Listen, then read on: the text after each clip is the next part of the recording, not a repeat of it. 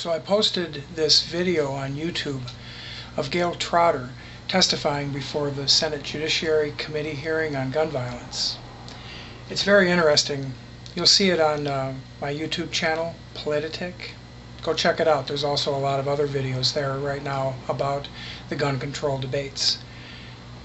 Anyway, I got this comment back by NYC1164, and he says, "You didn't play the part where Senator Whitehouse asked her several questions and she could not give a straight answer.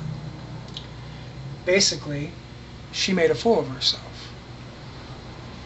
So I went back to my recordings and I found that part of the hearing, and I'm making this video. So give it a look. You be the judge. Who made a fool of who? Senator Whitehouse. Thank you, Mr. Chairman. Mr. Chairman, I've heard testimony in this hearing that the federal gun crime prosecutions number 62 per year, and that, quote, "we don't prosecute any." And I was surprised to hear that testimony because I was a United States attorney. And in the time that I was a United States attorney, it became an absolute priority of the Department of Justice to prosecute firearms. So I went to every police department in my state to talk up what we could do with gun criminals. We set up a special procedure where the Attorney General's office, which has criminal jurisdiction in Rhode Island, and our office viewed gun crimes together to make sure that they were sent to the place where they'd get the most effective treatment. And I believe that that continues, although I'm no longer a U.S. attorney. So I pulled up some quick statistics, and according to the Executive Office of United States Attorneys, in 2012, more than 11,700 defendants were charged with federal gun crimes, which is a lot more than not doing it and a lot more than 62. And the numbers are up at the Department of Justice since 2000 and 2001 by more than 3,000 prosecutions. So we may have a debate about whether more should be done and who at the witness table actually wants more to be done in the way of gun prosecutions. But I think to pretend that the number's in double digits or that the number is zero is flagrantly wrong, and I think inconsistent with the type of testimony that senators should rely on in a situation like this. I'd also add that there's been repeated testimony, also mentioned by Senator Durbin, that criminals won't subject themselves to a background check, and my response to that is that's exactly the point. Criminals won't subject themselves to a background check, so they don't go into the gun shops, and if they do, they get prevented from buying a gun. So instead, they go to illegal means. They go primarily to the main way we distribute guns without a gun check, a background check, which is to the gun shows. And so I think to the extent we can expand the background check, the very fact that criminals won't subject themselves to a background check provides the kind of prevention that Senator Graham was talking about, to keep the guns out of the hands of criminals in the very first case.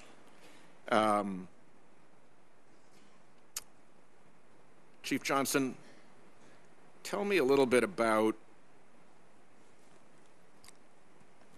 the men and women with whom you serve in law enforcement and the type of training and screening that is important both in gun use, in gun safety, in situational awareness, before they are put in a position where they are expected to defend the public with firearms. Is that something you just give somebody a gun and say, get in there and go defend the community? Or how rigorous and how cautious are you about the training required? The process starts well before we even offer you a badge. And it is a very robust, in-depth psychological review of whether or not we're even going to allow you to enter the force itself. All departments are universal on this issue. It includes psychological, polygraph, and other means to determine whether or not you have the fiber to have that awesome responsibility to carry a gun. The training is exhaustive. Weeks and weeks of training on how to use the weapon and tactically how to deal with it, how to care for it, and how to safeguard that weapon. But it doesn't stop there.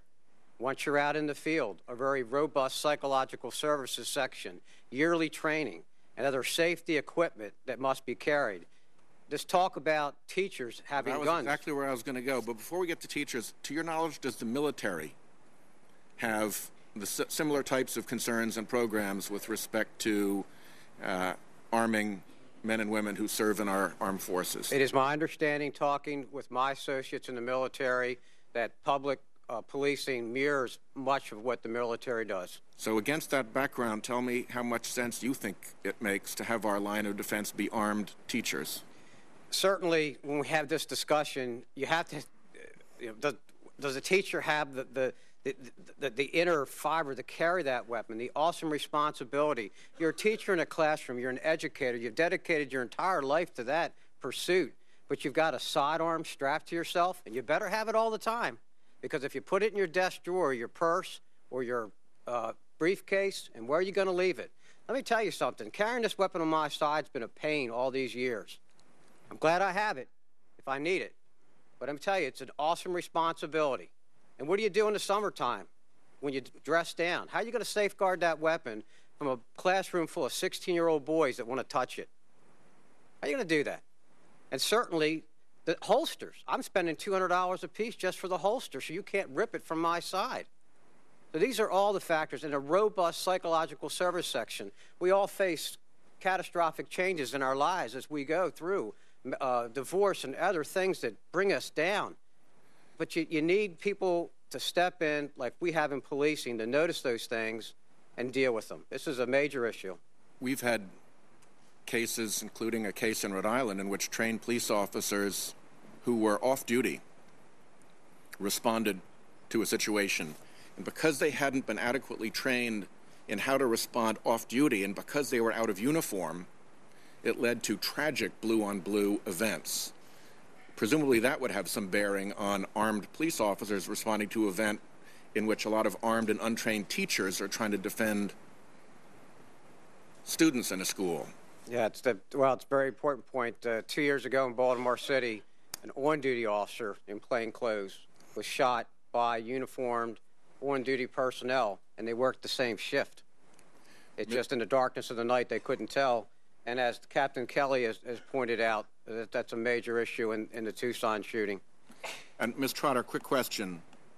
Sarah McKinley, in defending her home, used a Remington 870 Express 12-gauge shotgun that would not be banned under the statute, correct?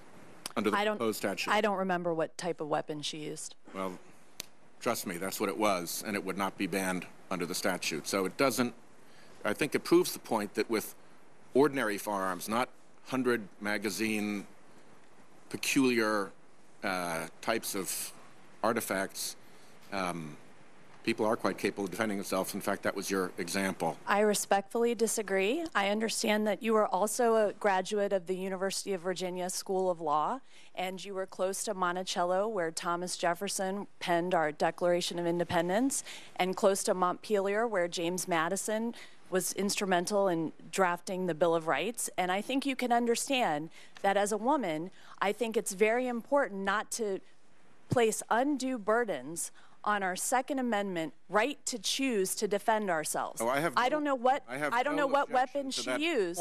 My point is that the example you used is one that would not bear in argument against the proposal that is before us, because that Remington 870 Express is a weapon that would be perfectly allowed. So would it have been unreasonable for her to use a different gun to protect her child? I think that if she was using a 100 weapon, let me put it another way, she would clearly have an adequate ability to protect her family How can you say without the that? need for a 100 round piece. How can you of say that? weaponry. You are a large man, and you are not a tall man. You are not a young mother who has a young child with her. And I am passionate about this position because you cannot understand. You are not a woman stuck in her house, having to defend her children, not able to leave her child, not able to go seek safety, on the phone with 911. And she cannot get the police there fast enough to protect her child. And she's not used to being in a firefight.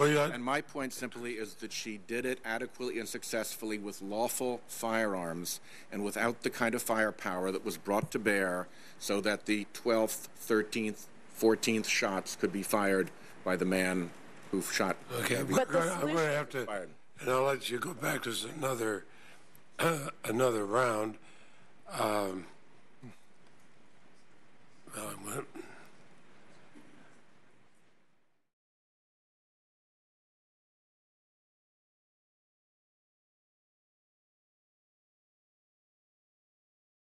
This has been a Sunfish production.